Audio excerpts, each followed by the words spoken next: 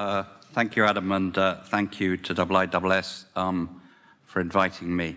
I feel I'm at rather a disadvantage for two reasons. One, I'm keeping you from your lunch, perhaps. And two, as a journalist, I'm an observer of events, and here I am talking to a room full of practitioners and experts, and that's not the natural order of things. So I'm hesitant. But then when I was thinking of my remarks for today, I was trying to find a word to describe the West's posture at the moment. And I don't think there's a better word than hesitancy.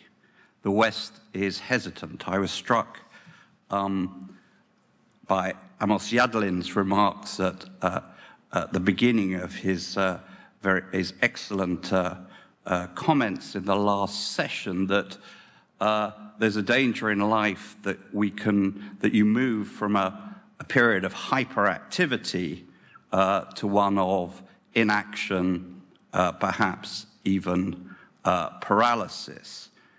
And that's the direction I think we've been heading. We're rushing for the exit in Afghanistan. We're replacing ambitions for nation building or nation stabilization with drones. And we've been hesitant all the way through in our response to the Arab uprisings and latterly to the war in Syria.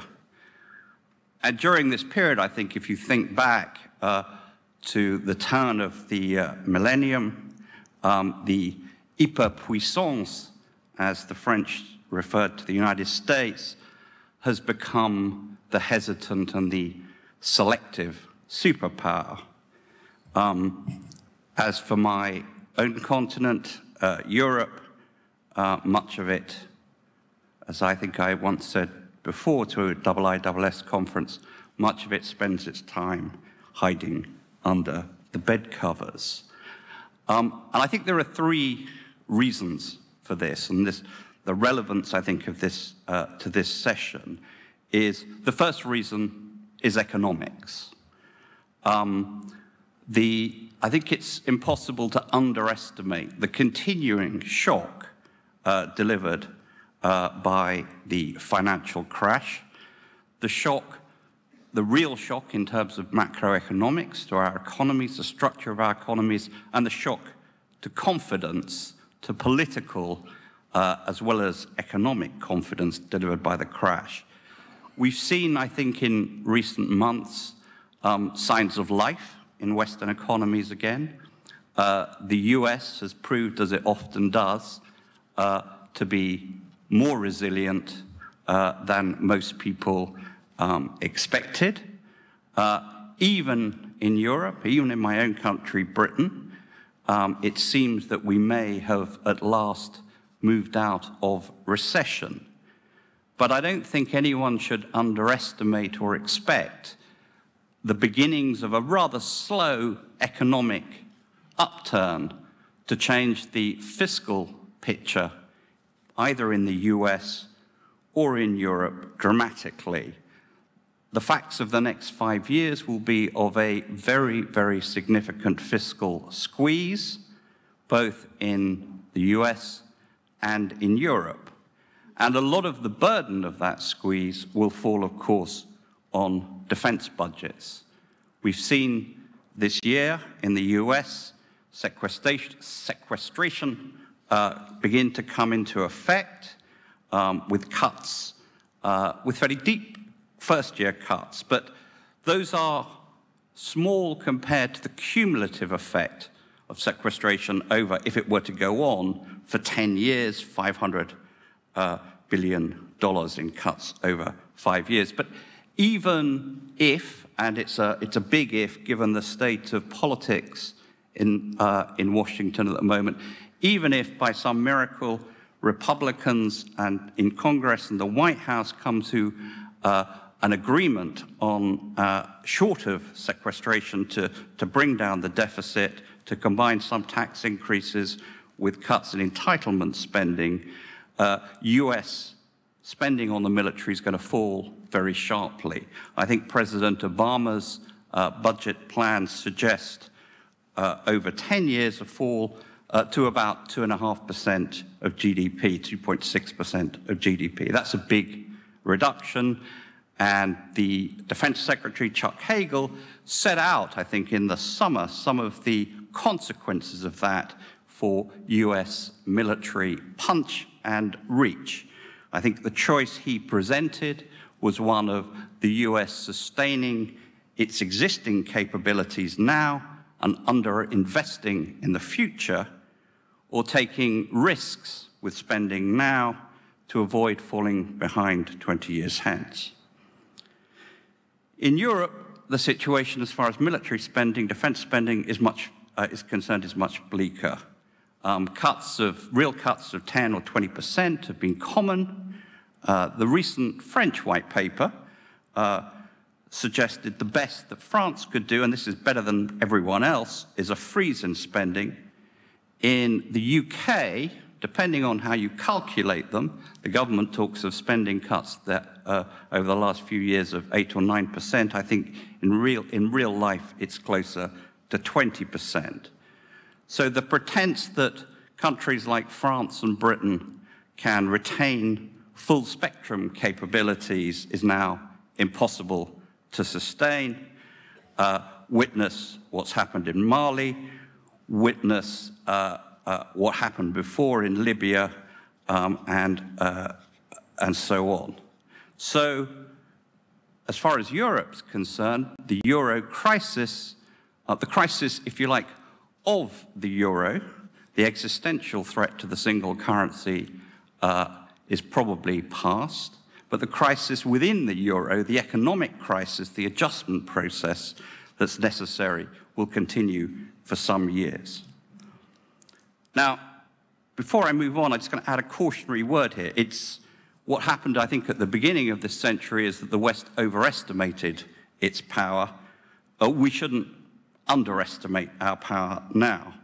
The US, even with cuts in spending, will still be spending as much for the next few years as the next 10 powers. So the military power of the West is there.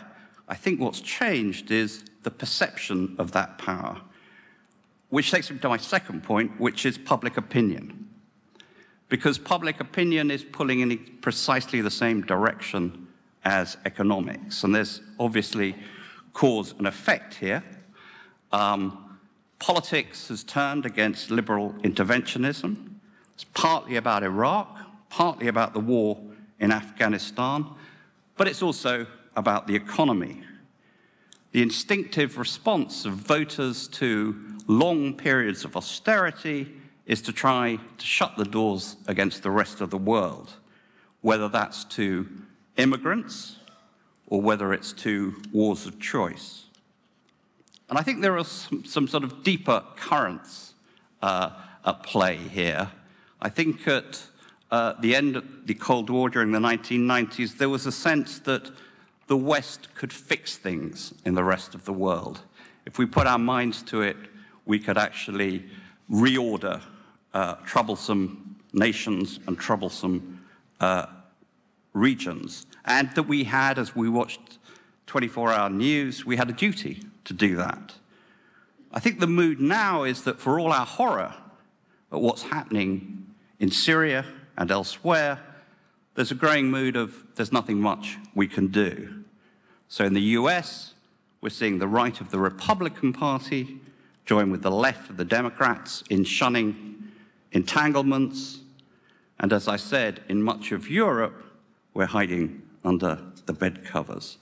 Syria's been a hard case, and undoubtedly it's been badly handled by political leaders, including David Cameron, as well as, I think, by Barack Obama. But the antipathy to getting involved among electorates is not something that we should underestimate. And then the third element in this if you like, equation is the obvious one. Our power is contested in a way that it wasn't 10 years ago. If you look at what China's been doing in terms of its defense budget, pushing back against the US in the East and South China Seas, its more assertive posture towards its neighbors.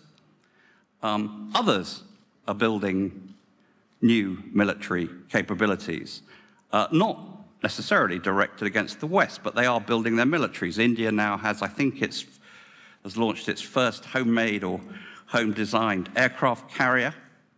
The last time I was in Stockholm a few months ago, Carl Bildt noted that the Vietnamese were conducting sea trials of a new Russian-made submarine in the Baltic.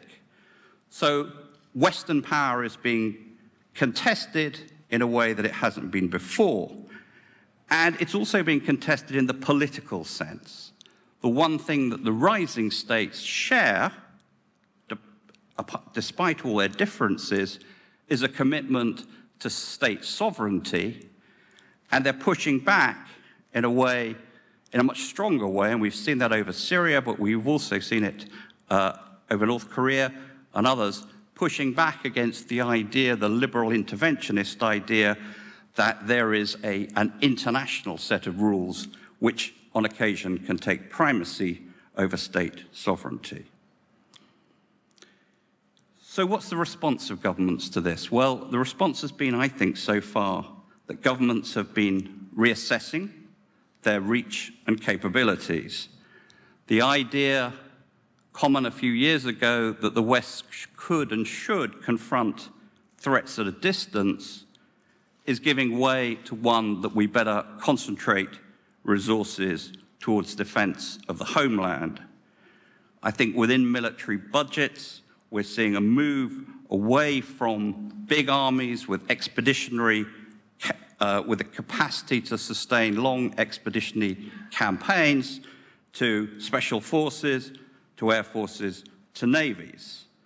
We're spending in the UK, even if, as we cut spending on defense, on hard defense, we're spending more, for example, on intelligence.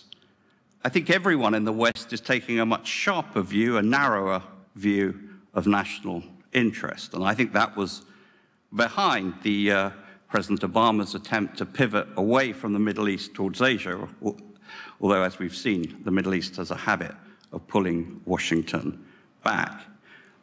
But I think looking out over the next 5 years and looking at the economic and political background, I think the impulse towards drawing back will strengthen rather than wane.